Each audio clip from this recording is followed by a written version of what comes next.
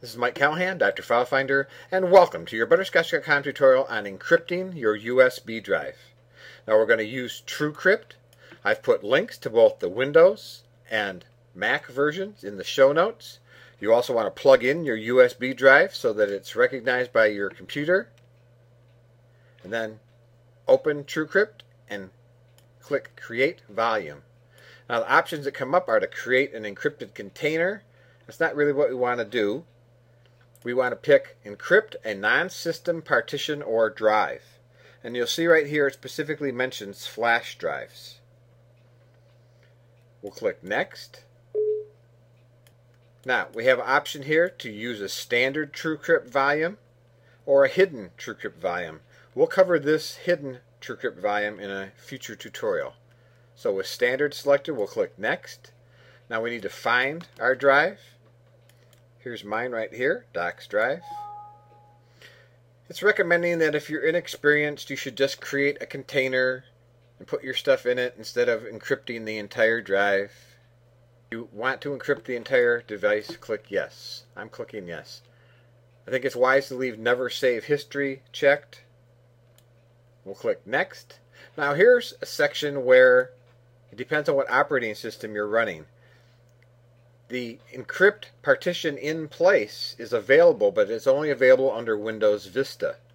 So if you don't have Windows Vista, you have to select this first option, and you should be aware that it's creating an encrypted volume and then formatting it. So any data you have on your USB drive would be lost. Make sure you back up your data. You can just copy it off onto a portion of your hard drive. Encrypt the volume. Let it be formatted, and then copy your data back. So we're going to select this option, click Next.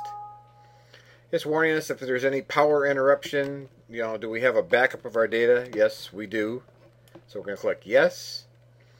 It's asking us which type of encryption. We use this. You can do a test if you wish. Say Next. Now it's asking me for a password. I've typed in my password twice. Click Next. Yes, short passwords are easy. And here you can actually see it running the encryption. And